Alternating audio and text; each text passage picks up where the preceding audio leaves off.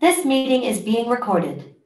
Dear colleagues, dear participants, my name is Roman. I'm a project coordinator at the Center for Civil Liberties, a Kyiv-based think tank. And today, in a framework of our joint project with Abaroli, American Bar Association Rule of Law project promoting internet freedom in Ukraine, we conduct a series of webinars on various topics on media law, ICT law, cybersecurity, and related topics. Our other webinars available on our YouTube channel, and I will share you the link in the chat. Today, we have a conversation with digital security expert, Mr. Dmitri Vitaliev. He is the founder and the director of organization called Equality, an organization dedicated to preserving and protecting human rights on the internet. Also, Equality creates decentralized internet services in support of more equal and accessible networks. And Dmitry will be able to share with you these cutting-edge technologies. Today, at the webinar, we will also learn about 3 types of censorship on the internet. We will speak about DDoS attacks, website censorship, and internet disconnections as a tool that authoritarian regimes use against its people. Also, it is worth mentioning that Ukraine is currently facing Russian military invasion, and this war happening not only in the battlefields, but also in the digital world. Ukrainian civil security networks are constantly attacked by Russian Federation hackers or by groups associated to Russian Federation.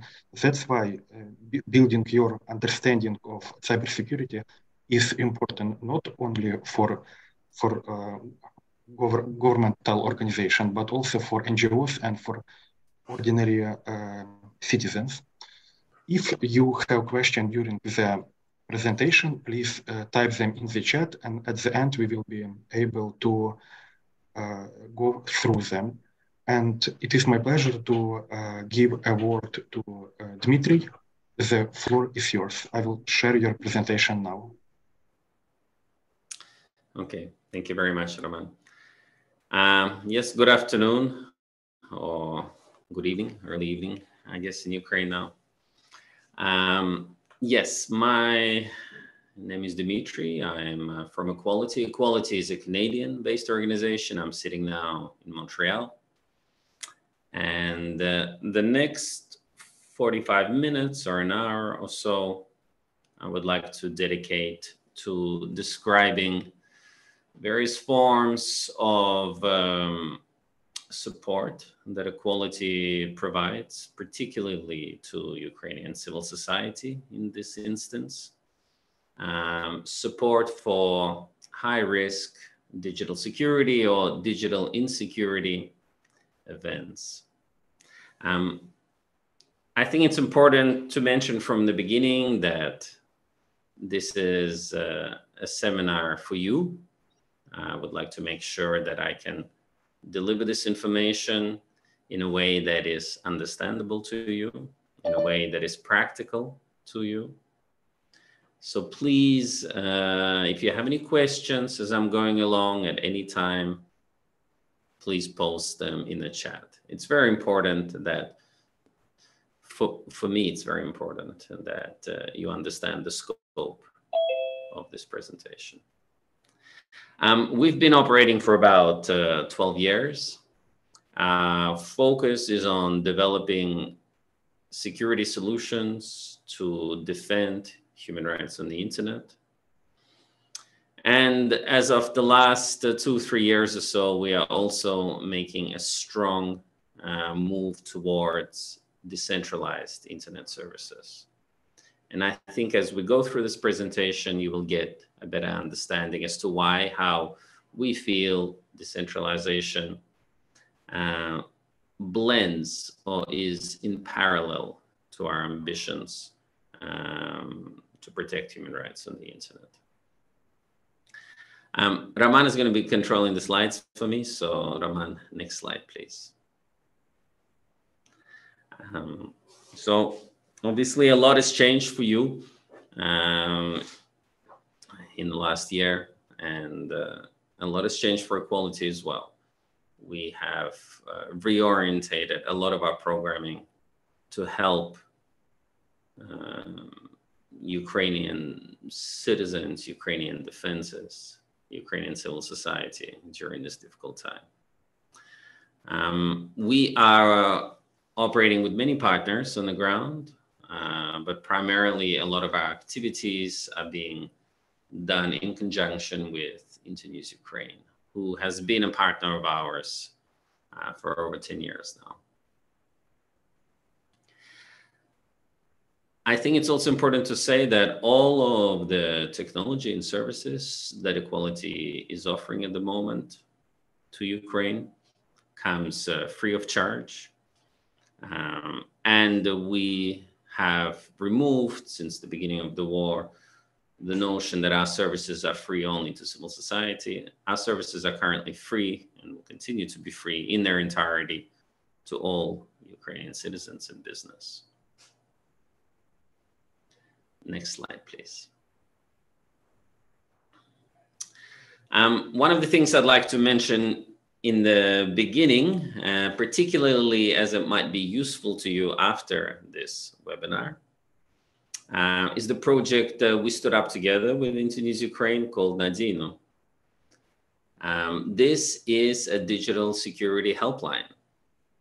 You can contact them by email, Telegram, WhatsApp, Signal, web chats as well, with any question on digital security, whether it comes from the material in this presentation or for any other purpose. There's about a dozen operators who are continuously working to answer all incoming questions. So please be aware, this is also a free service. It is built with support from the Canadian government, and it will continue functioning, well, hopefully permanently. Nadino.org is the way to access this service. Okay, Raman, next slide, please. So I'm going to be talking to you about three of our projects, Deflect, Sino, and Decoms.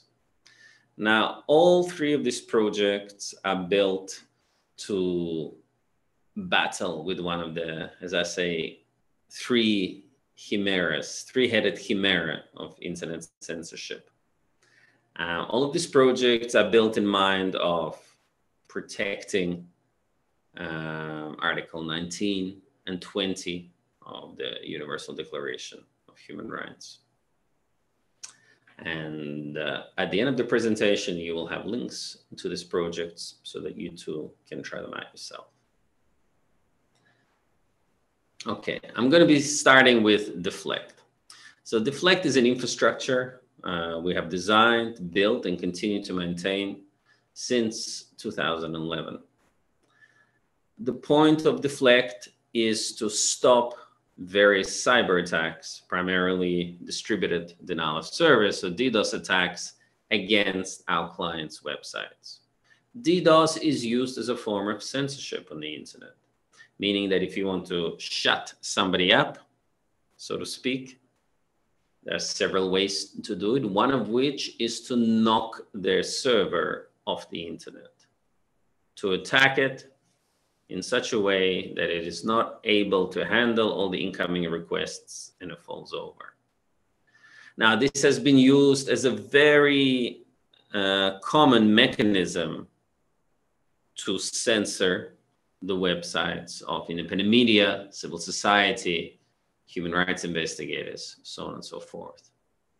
Sometimes these attacks are launched by nation states, but quite often they are launched by cyber offensive teams or simply anybody with a credit card really can find a sort of a company ready to DDoS anybody of their request if they pay. So Deflect has been stood up in 2011 to protect websites against these types of attacks. Next slide, please. We protect against all sorts of technical attacks. We also protect our clients from various social engineering attacks. Sometimes a DDoS attack is launched as a distraction to another type of attack, or the other way around, the social engineering attack is launched as a distraction to the DDoS attack. And quite often, we also protect our clients against various types of legal attacks.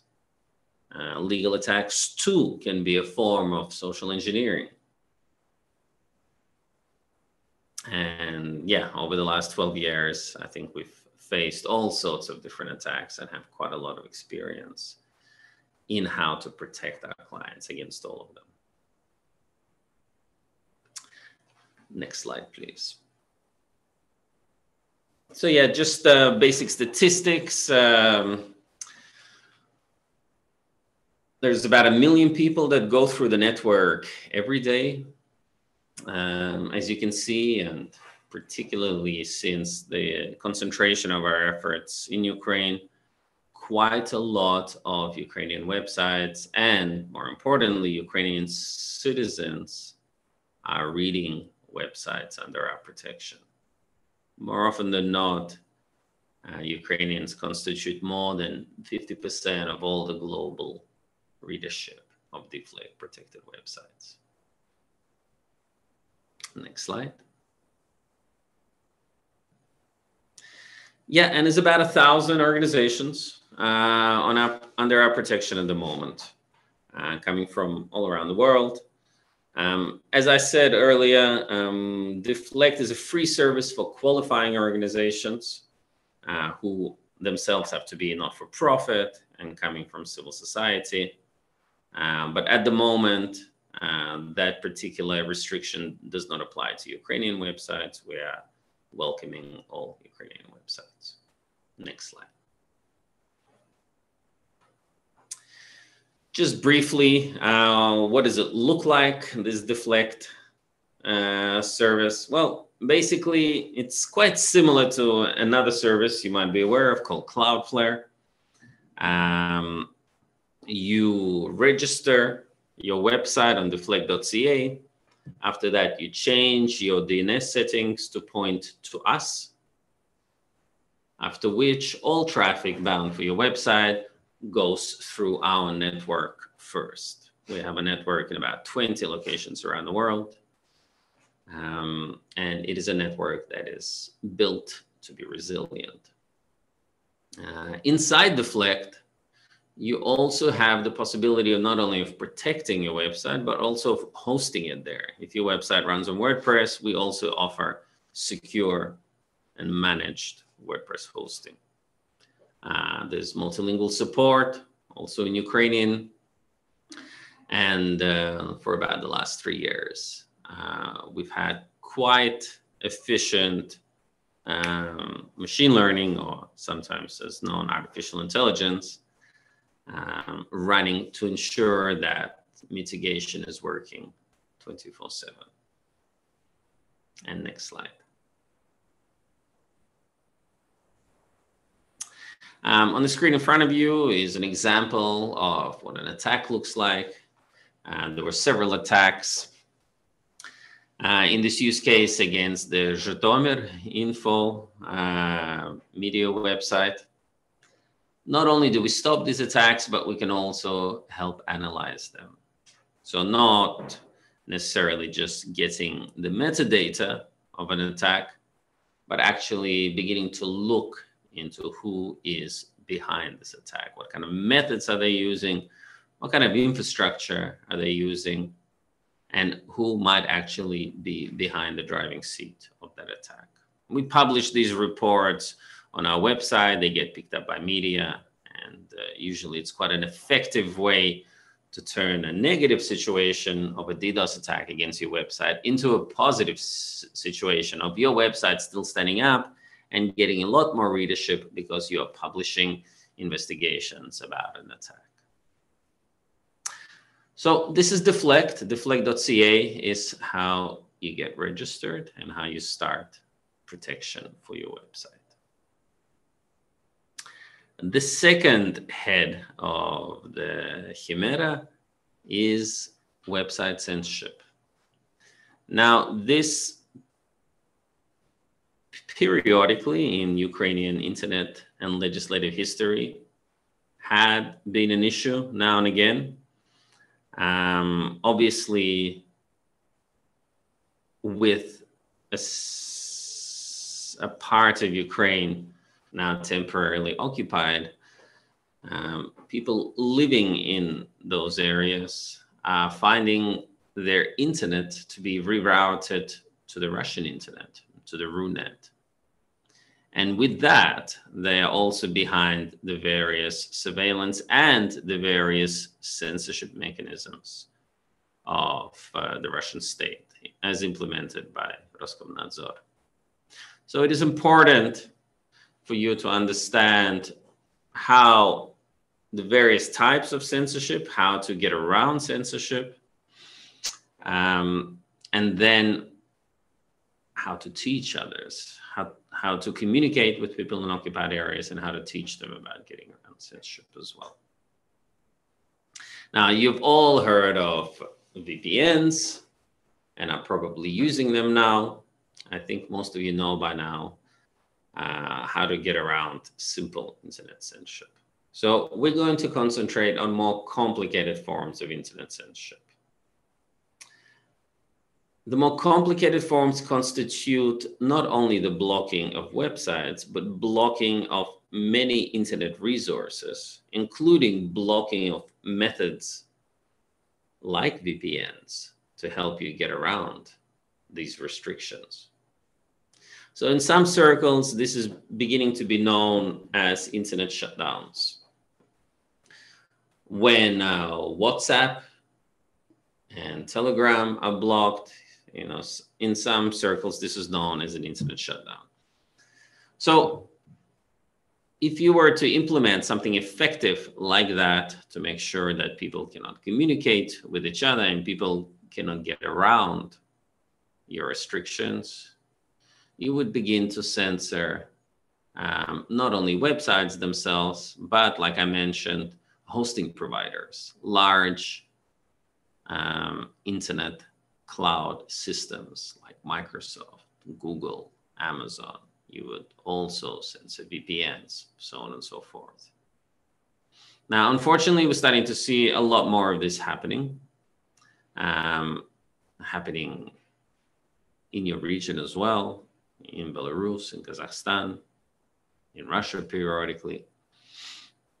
And what is it that one can do when VPNs begin to be blocked? What else is left?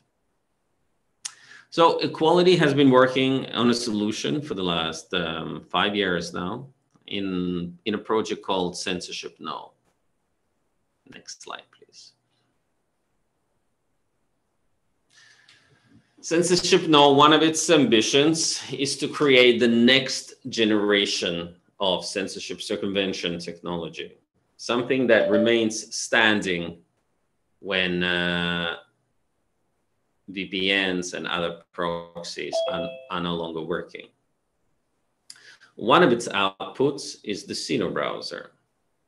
So the Sino browser we have developed and released and continue to support. And I'm going to explain to you how it works and what makes it special. Next slide. So it is the world's first mobile browser that is actually using torrents as the underlying technology. Torrents, you might remember, or you might know from the world of BitTorrent or WebTorrent. This is a different protocol that has been very useful for file sharing. Now, we have adopted this protocol and built it inside a browser. meaning that every user on our network is also a node on the BitTorrent network. And we are using the BitTorrent protocol for people to get to websites that they want to go, but then also to share the content that they have already received with other Sino users. Because as you recall, the BitTorrent protocol is for sharing. So we decided to build a browser on top of these protocols. And if we go to the next slide, I will show you how it is more resilient than VPNs and other solutions. So because every Sino user becomes an active node inside the network, you are also helping other people using Sino who are behind censorship get around that censorship. So we have as many proxy servers as we have users. At any one moment, there's 100,000 plus users on the network, and each one of those users can help you. Or, in other words, you can also help each one of these users simply by running Sino on your phone.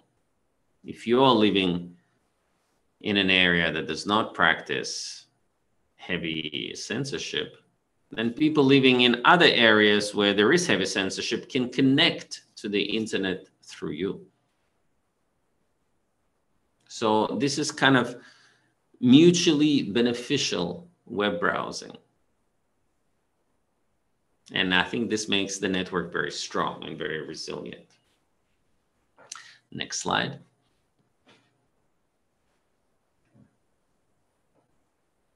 Now, the other advantage, as I mentioned, and we'll go into a little bit more detail now, is that once content has been retrieved on your phone, for example, you have opened up the website of Pravda.com.ua, the next person in this network who is asking for the same website can then get it from you. They don't need to go outside of their network anymore. Once content is inside the network, is inside people's phones, it can continue to propagate among them using BitTorrent's peer-to-peer protocol. Now, the good thing for you is that you don't really need to understand how any of this works. I mean, it's always good if you understand. It will also give you a better understanding of inherent opportunities and risks. But by and large, you install the Sino browser, it looks like a normal browser, and you just start browsing websites. Whether these websites have come through connecting via my telephone in Canada, or whether that website has come simply from another person in your town who has already visited this website. It doesn't really degrade the experience for you. It also gives us opportunities to reach people during complete internet isolation. And that is the third head of the Chimera that I want to talk to you about: complete internet disconnections. So let's start in the bottom right-hand corner where you have, well, a slightly, let's say, historical and hopefully also future-proof network map of Ukraine. Now, initially, in February, in early February, we were thinking about, how we can be useful in a situation, how our knowledge can be useful in a situation where military activity would damage cables connecting Ukrainian cities to one another and connecting them to the rest of the internet. You see, a shutdown can happen by several different ways. Yes, it can happen through the severing of internet cables. You know, the internet is a network of networks, and it kind of just works magically by the ability of packets to route themselves from your building, neighborhood, town, region, country, to the server that you want to go to and back to you, you know, everything in milliseconds. But all of this potential, at least the way we use it now, is lost when your network becomes disconnected from other networks. So military activity, earthquakes, as we see in Turkey now as well, force majeure can be one cause of an internet shutdown. But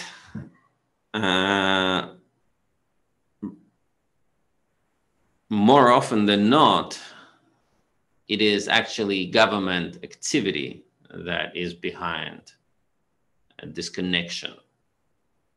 The organization Access Now has been recording instances of shutdowns. They have a slightly broader definition of a shutdown. It is more akin to the second head of the Chimera that I was talking to, and have recorded, you know, over 100 incidents of shutdowns last year in 35 different countries. So when there is a shutdown, next slide, please, and your network is disconnected, there is no more, not yet, please. There is no more way to get around that, initially speaking. There's no VPN server you can connect to because there's no network outside of yours. You cannot connect from my Sino client on my phone in Canada, again, because we need the network in order to do any sort of clever routing. We still need the network to be there. If there is no network to be there, what is it that you're left with? What are your options then? Now, this all depends on the size of the network that has been disconnected. Because again, in the Ukrainian case, sometimes we had small towns being disconnected. Sometimes we had cities being disconnected. For the last several years, Russia has been passing all sorts of legislative bills and testing all sorts of technical infrastructure in order to disconnect the entire country from the rest of the internet, what is being colloquially called Cybernet. Now, should this happen, and should it happen soon, it will, by its nature, include the disconnection of the occupied territories from the rest of the internet. So what opportunities remain in this scenario? Next slide, please. Basically, what we need to do is look at technology that can work in a decentralized manner. Technologies that either have no servers at all, they work from client to client, or technologies that can be installed inside the local network as sort of a small hosting scenario and continue to serve users in that network. So this is the type of technology we've been developing, and this is actually what motivated the creation of the DCOMS project. Next slide.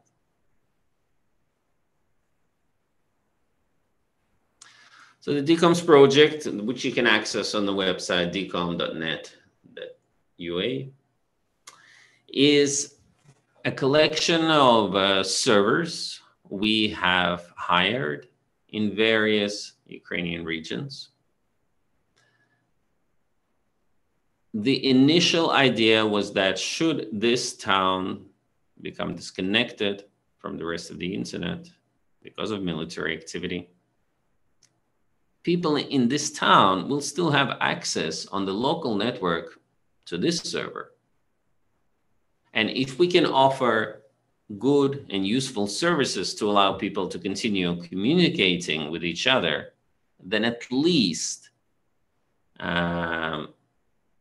not everything, digitally speaking, communications-wise, was lost.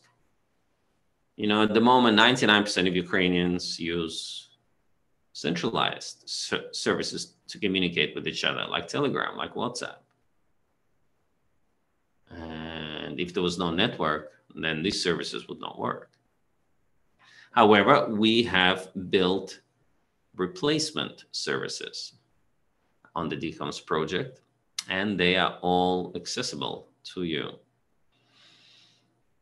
They operate on principles of federation, meaning that if you're connected to the server in Kiev, and there is network connectivity between Kiev and Odessa, you can also talk, chat, send files, have a phone call, have a video call with anybody connected to the Odessa server or to the Kharkiv server. Next slide, please. So yeah, the collection of tools that we're currently offering include it's a chat application called Element. And you can connect to the server via your mobile phone app or via your desktop browser in the web chat. Inside Element, you can join existing public rooms. You can create public rooms. You can also create private rooms. All your communications inside private rooms can be automatically encrypted and not accessible to anyone apart from the people inside that room, not accessible to the administrators of the server, not accessible in plain text if that server was removed or confiscated. But by and large, it works like Slack. And on your mobile phone, maybe it even resembles something more like WhatsApp. So generally speaking, yeah, this is kind of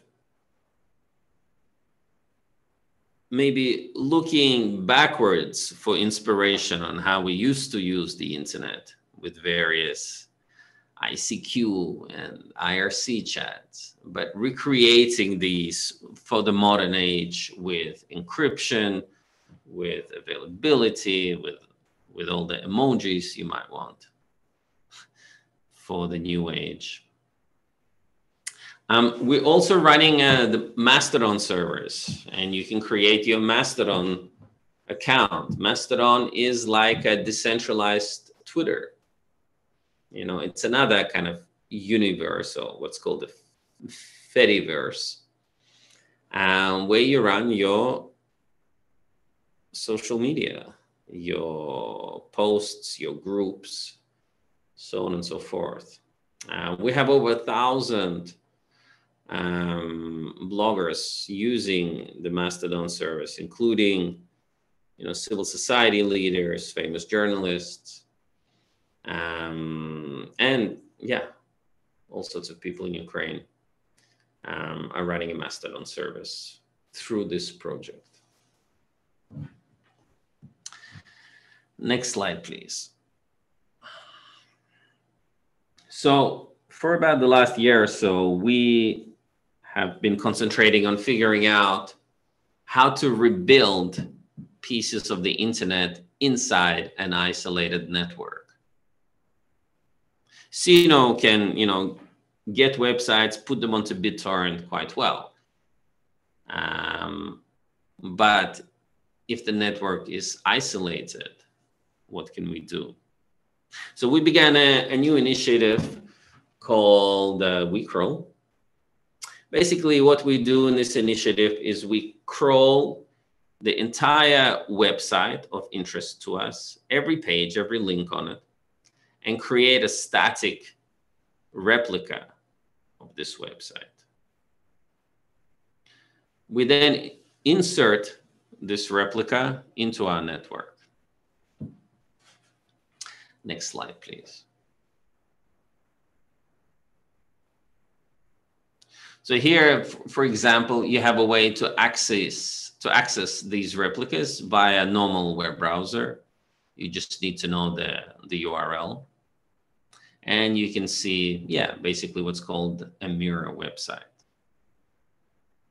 Next slide.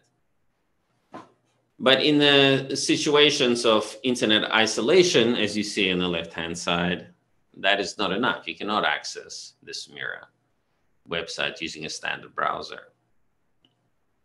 So what we are working on is figuring out technologies with which we can bring these static replicas inside the censored zone and make sure that if people in Luhansk, Donetsk, Crimea get disconnected from the rest of the internet, we can then select, together with Ukrainians' help, certain websites and rebuild them inside their networks using our WeCrawl technology, and then using the Sino browser, allowing people to access these websites and to continue sharing them with each other.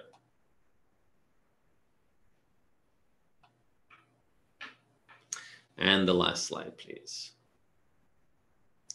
So how do we get these static copies into an isolated network? Well, the best way to go is via the air.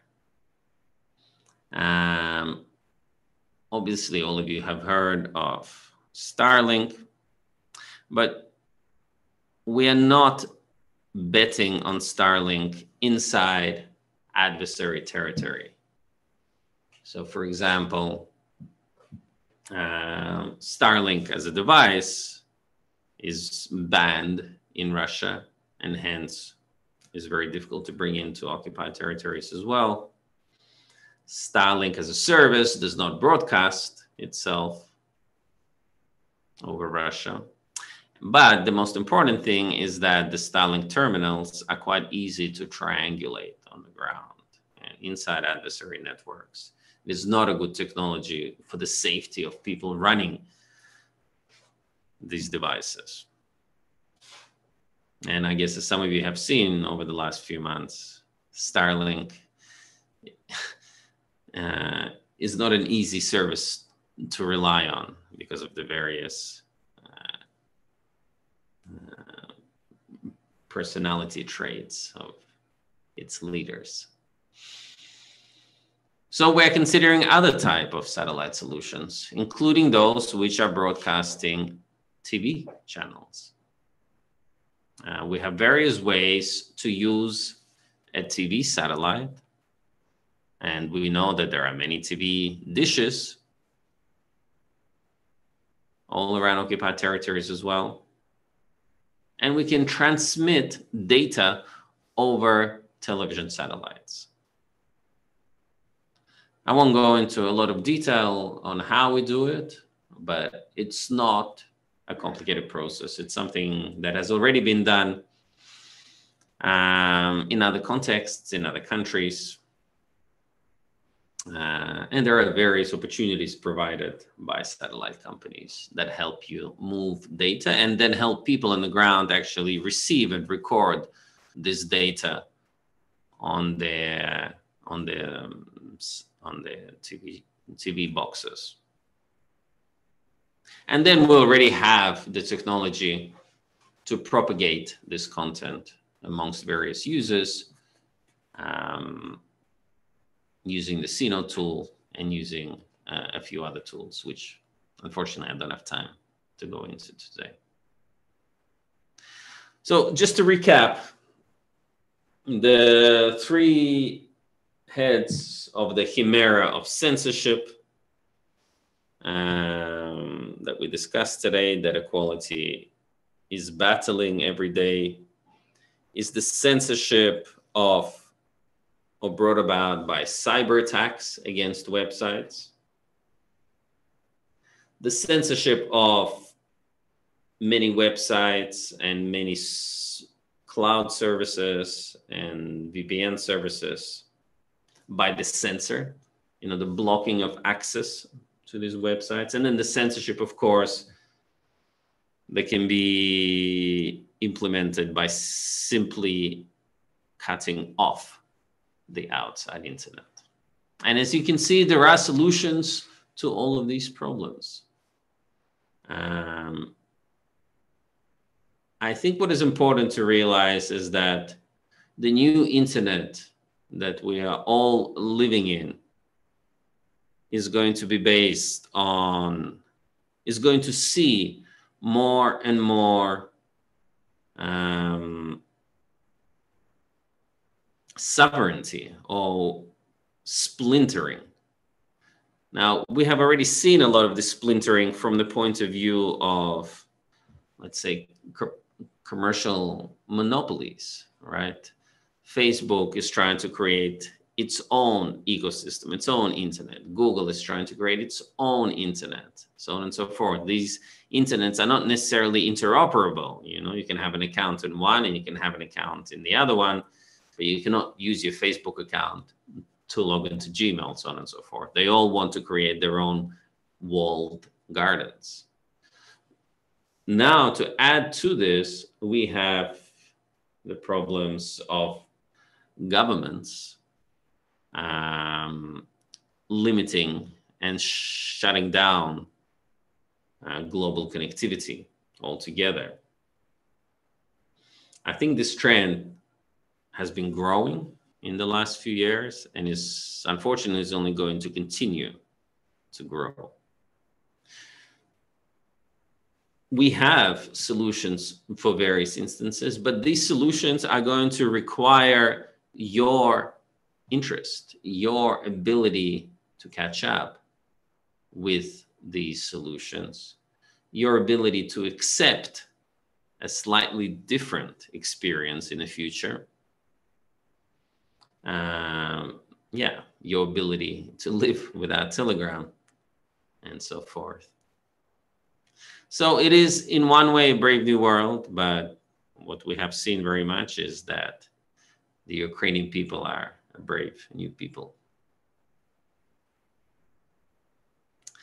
And on the last slide, you will be able to see some of the websites of what I've been talking about and the various ways to get in touch with us. And on the left-hand side at the bottom, on GitHub, where you can go and see the code of our work. I think I even forgot to mention this in the beginning, but one of our principles is to publish everything that we create open source. It does not reduce the security of our tools. Our security is not based on obscurity. It is based on good design, good programming, good mathematics. So yeah, we do publish everything that we do transparently. All right, I'm going to conclude there, and I am going to invite your questions. Dear Dmitri, I will stop sharing the screen. Thank you for your presentation, and I'm inviting participants to either proactively ask the question or send it to me. In the meantime, I will read aloud the questions that we receive via registration form. In your personal opinion, is it possible for Ukrainian state to create a decentralized network on its own? How old is the technology, and how many existing technologies of decentralized network are existing in the open market? Yeah, good question.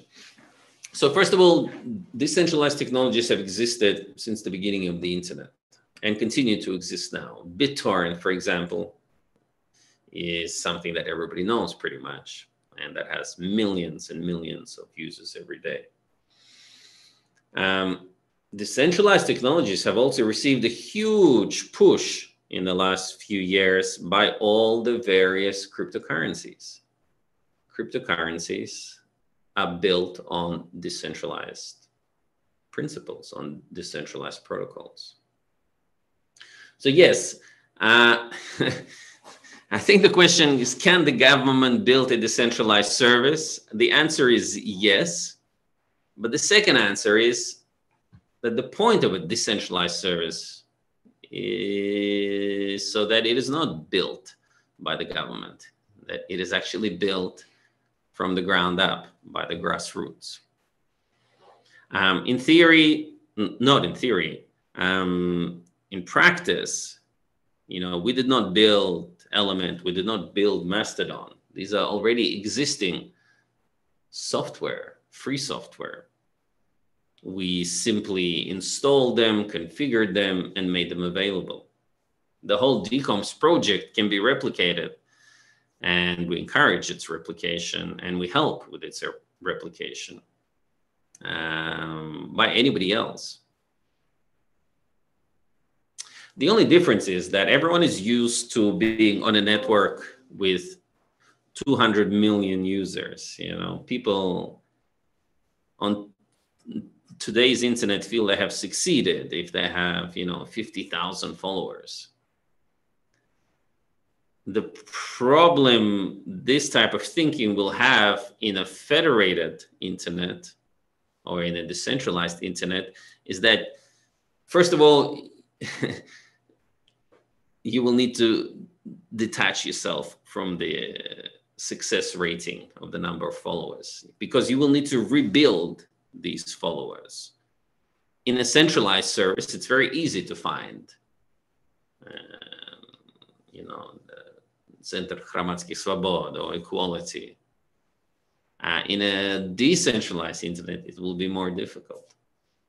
But actually, I feel that a decentralized internet is a lot closer in resemblance to our natural physical societies, which are limited by geographic distance, which are limited by language and by other differences. So it actually begins to rebuild this kind of society in a much more similar fashion than this social internet, Web 2 of Facebook, Twitter, and so on that we have gotten used to over the last few years. There you go. Sorry, that's a long answer. Dmitri, thank you. And I have 3 more questions to go. Second question, please clarify it. Mastodon is a tool of instant communication, basically a messenger, and it's used by investigative journalists, human rights defenders, or it's used by ordinary people. And how to prevent Russian occupiers of using such services in south of Ukraine, for example. So how Mastodon or anybody can become a participant of the decentralized network, or is there some kind of a watchdog? Okay, so first of all, Mastodon is the blogging platform. So Mastodon is more like Twitter. Element is more like the instant messaging that you were referring to. And yes, it is used by all sorts of people. It is used by organizations, it is used by individuals who are professional or who are just simply home users. In theory, if you go to any Element server, the biggest one is called matrix.org. So if you don't go to the servers on our network, but you go and register an account at another network, then yes, anybody can join the server. Doesn't matter what country they come from. On our network, the DCOMS network, if you join the Kiev or the Rivne or the Kherson server, those servers initially were banning Russian IPs because we thought this was a service for Ukrainians. There didn't need to be any Russians there. However, unfortunately, as the war progressed and Ukrainian territories became part of the RUNET, we had to rethink and rebalance some of those things. So what we have on our service are also moderators, people looking after the conversations, at least the public conversations, the conversations they can see which are happening there, and are trying to find out and ban any provocateurs. By and large, yeah, DCOM service which are in Ukraine don't easily allow Russian IPs to join them. Service which are in occupied territories, there's a little bit more difficult there because we cannot block the server from itself. Understood. Thank you for clarification. And please explain this tool, Sino, which provide mirroring websites. It's used to support media freedom, freedom of speech. And do you have data in what countries Sino is used? In what countries are in need of such service? Yes, we do have data. I'm not sure if it's on our website now, but we have figured out on how to do analytics of a decentralized network without compromising anybody's privacy. At the moment, our kind of countries of highest usage are Iran, Ukraine, and Russia, or the RUNET,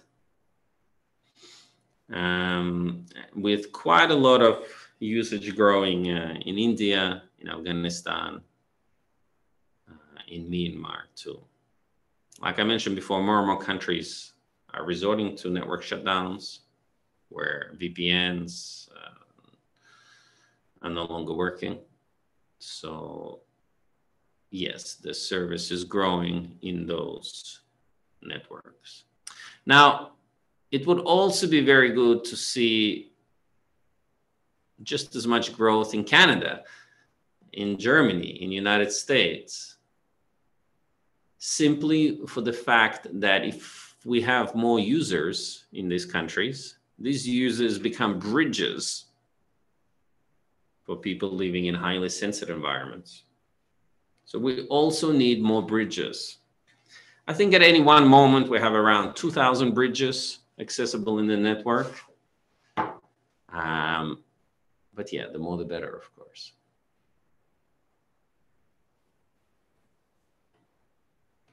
Understood.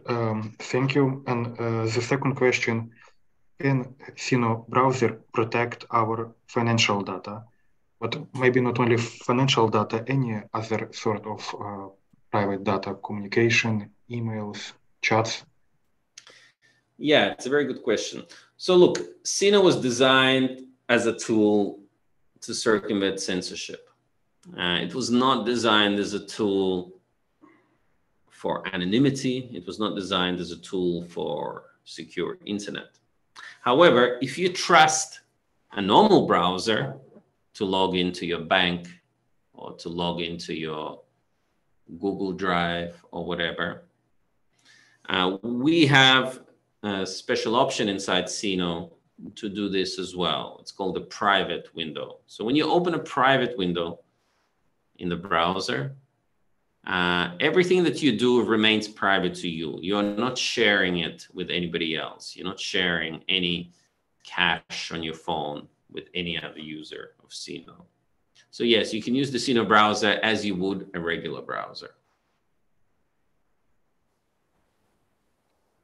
Thank you. And the last question that I received during registration, taking into account the data breaches, on your personal opinion, should the ownership of big companies as Google and Facebook be split between various stakeholders? And what is the future of such companies? Yeah, I still think this is one of the main questions or problems on the internet today. If we were to look at the petroleum industry, it's also an industry that is dominated by a few monopolies. There have been times in the past where, well, at least the US government has led efforts to break up monopolies in the petroleum industry. There have been efforts led by the European Union to prevent monopolies or to punish monopolies, to fine them.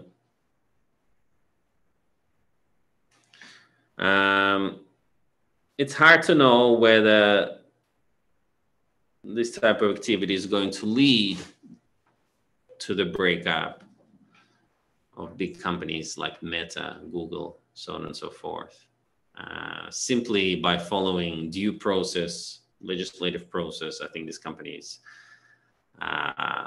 very well structured and versed to repeal many of those attempts. But at the same time,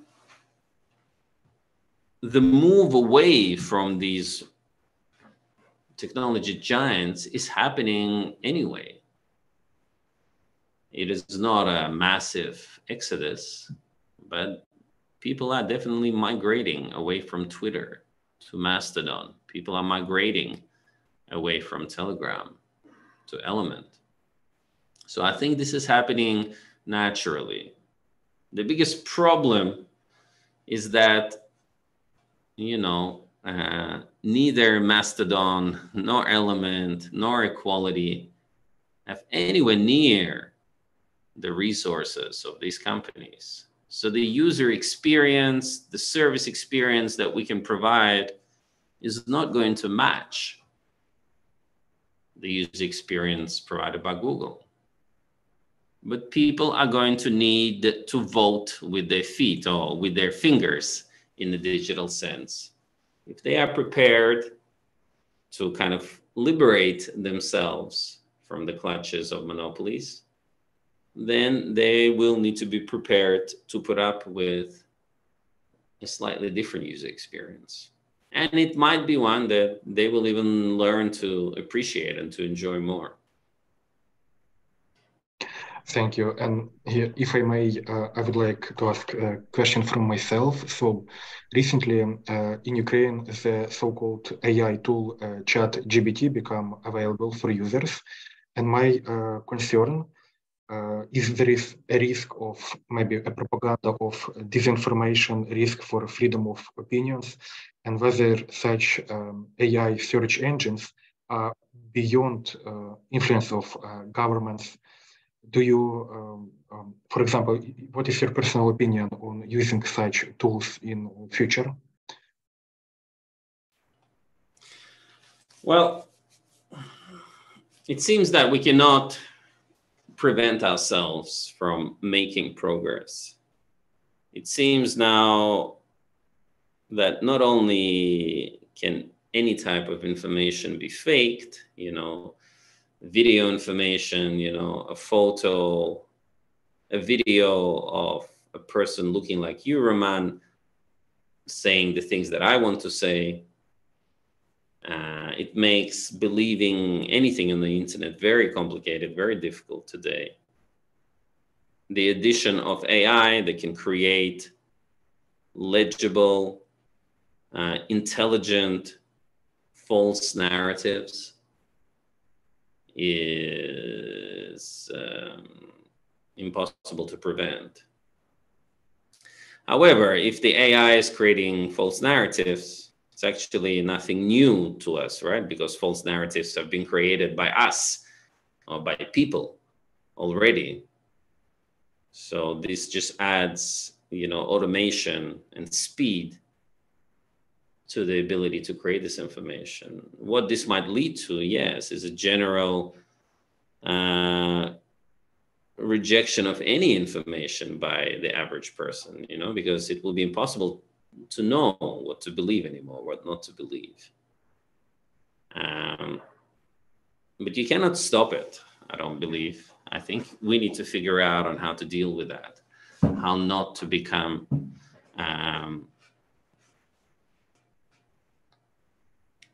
careless, how not to become dismissive of all information as being possibly fake, or maybe how to build very good critical thinking and how to build very good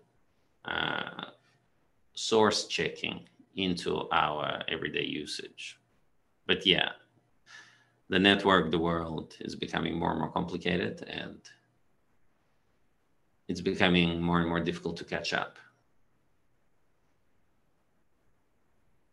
Dear Dmitri, thank you for your presentation, and thank you for answering our questions. Today we obtain insight in this digital chimera, what you called 3 types of censorship of the internet, and you give us concrete tools how to work and navigate in the decentralized networks.